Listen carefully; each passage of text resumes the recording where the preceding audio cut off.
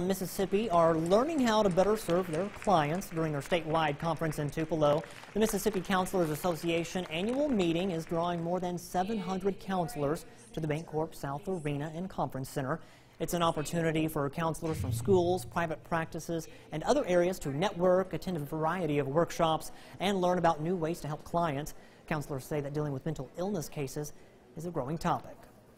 There are so many mental health issues that are coming to light. Our families are struggling, our parents are struggling, our children are struggling, and so we need to educate the public about what the warning signs are for different mental health issues, and that's part of the role of counselors, is that we educate people, we try to prevent issues before they even begin, and then we intervene once those issues magnify. The theme for this year's MCA conference is United to Serve All. The conference wraps up on Friday.